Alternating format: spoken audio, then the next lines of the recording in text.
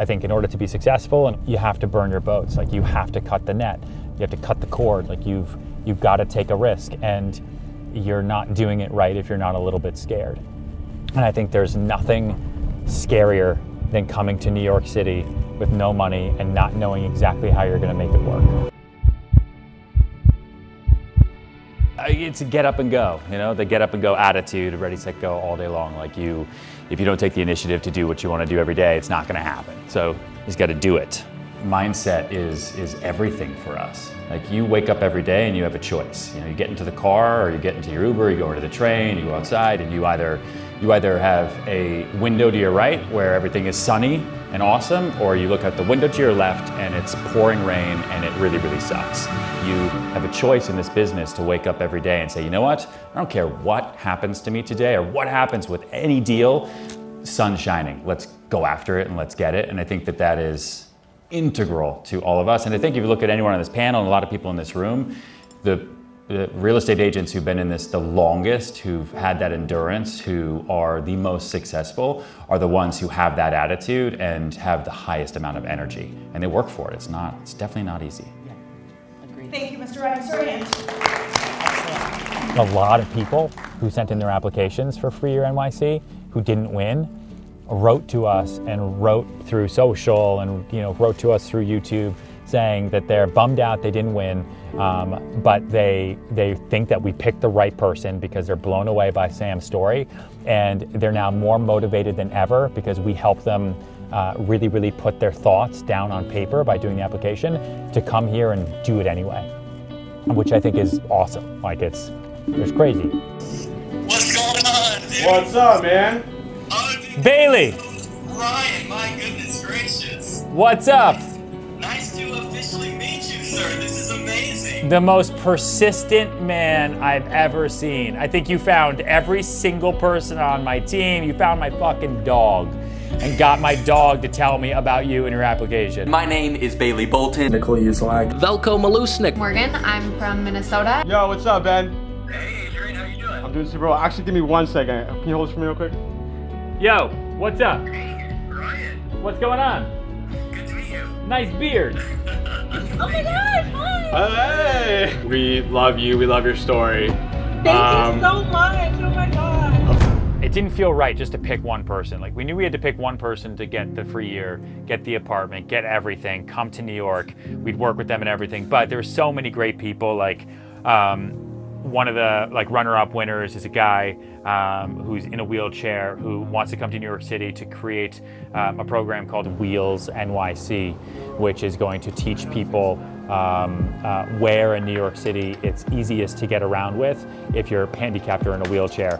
And as a real estate agent in New York City, I can tell you firsthand, walking these streets every single day, I cannot even imagine what it would be like to be in a wheelchair trying to get around New York. And so he's going to create an app for people who are handicapped, and that's awesome. And so we want to help him do that. The other runner-up is Regina. Hey, Regina. Regina had a brain bleed. We want to fly out to New York to meet Ryan for some time and just hang out and see how we can help your business and help you any way we can. And she then had to take a lot of different medications during her recovery, and she had a hard time remembering all the different types of pills that she had to take and which ones at what time and these at this part of the day. And so she created a very updated version of the pill box. So instead of a little plastic pill box that you pick up at the pharmacy, it's a pill box that is connected to your phone that'll alert you on your phone to tell you when to take your medicine, and when you look at the pill box, it lights up to tell you how many of these pills and how many of those pills. Yeah, there's something that we say in our office, where we say that you have to burn your boats. Adrian Vasquez, who's my lead vlogger, that's his saying, and it's caught on. The concept of burning your boats goes like this. It started from a story where the Spanish conquistador Hernán Ortiz sailed from Spain to Mexico in 4 boats. And when they got to Mexico, the crew saw how big Mexico was and how many people there were, and were intimidated and basically told Cortez, hey, we can't do this. There's too many of them and not enough of us. So what Cortez did was he lit their boats on fire and told his crew, well, we don't have any options. We can't go back home. They ended up conquering Mexico, and that's a whole different story. But the moral of it is, when you put yourself in a position where you have no option back, you figure it out. Survival mode kicks in, like fight or flight. You're not doing it right if you're not a little bit scared. And I think there's nothing scarier than coming to New York City with no money and not knowing exactly how you're going to make it work. But then you figure it out. The absolute biggest and best deals I've ever done in real estate came from deals I lost. That is the truest statement I could ever make. The biggest losses I've ever had that crushed me, where I fought so hard, I went at it forever, I pitched for a year to get a project and didn't get it. What came from that loss then changed my life. Because I met somebody, my mindset was in a completely different place. It set me up to go after something else that I otherwise never would have gone after before, and I got that one. And that one turned into another deal, that turned into another deal, that turned into another deal. I am more thankful for every loss that I've ever had than I am for my wins. If you applied and you didn't win, use that application as a kick in the ass, as a fire for you to actually start making moves in your life that you otherwise weren't gonna make anyway. And not winning is gonna change your life in ways that you don't even understand now, but you've gotta put things in motion to make that happen. You can't just block the river up. You can't just put a dam in front of you and say, oh, well, I didn't win, so now I can't go to New York. No, fucking figure it out. The best people who filled out the application who lost are the ones who've already written to my team, who followed up on Facebook, on YouTube, who've called my office, who've said, you know what? I didn't win, but I think Sam's pretty awesome. We know why he won, but I'm coming to New York anyway. I'm not gonna come next month, but I'm gonna be there in September. I know I'm gonna quit my job that I'm in right now. I'm gonna save up enough money. I'm gonna find a roommate online. We're gonna live in Brooklyn. I'm gonna pay a dirt cheap rent just to be there. And I'm gonna get there and I'm gonna make things happen because I believe in burning boats. Make it happen on your own and start right now. If you gotta save up money, save up money. If you need to get a second job to save up more money, get a second job. If you can't get here tomorrow, but you can get here in September, get here in September. And if you're a person who's got the courage to fill out an application that was pretty long, to send it to a total stranger you never met before, in the hopes of picking up in the middle of nowhere and moving to New York City for a year, then you're the type of person who can burn your fucking boats and actually make things happen for yourself. And that type of person is somebody that is right in line with me, and you're the reason we did this application, or you're the reason we did Free Your NYC. Having to go through like the mindset of like why you deserve this huge opportunity over thousands of other people probably applying, and kind of like having to back that up with like actually being able to explain how you were going to make use of the opportunity was kind of like a wake-up moment for me personally. Okay.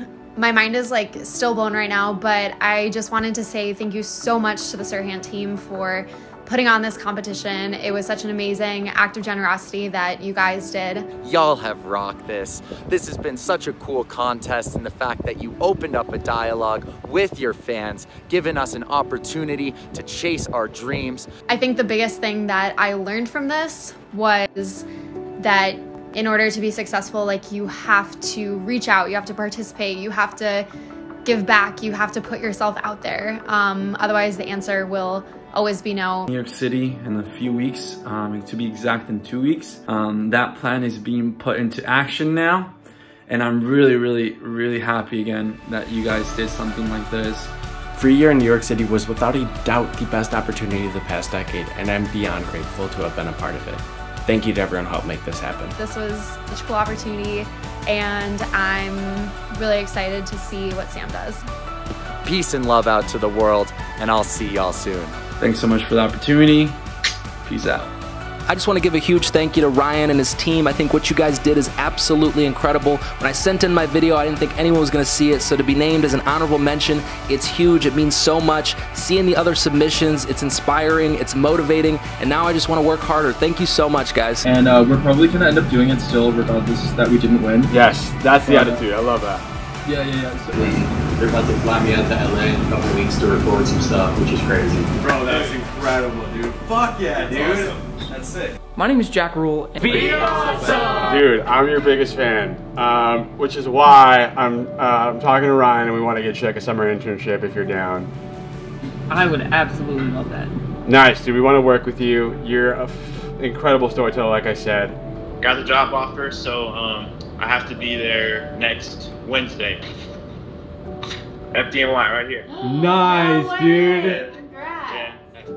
At the end of the day, to do work on your passion, just a step closer, and even mentally too. Like, it encourages me to keep going.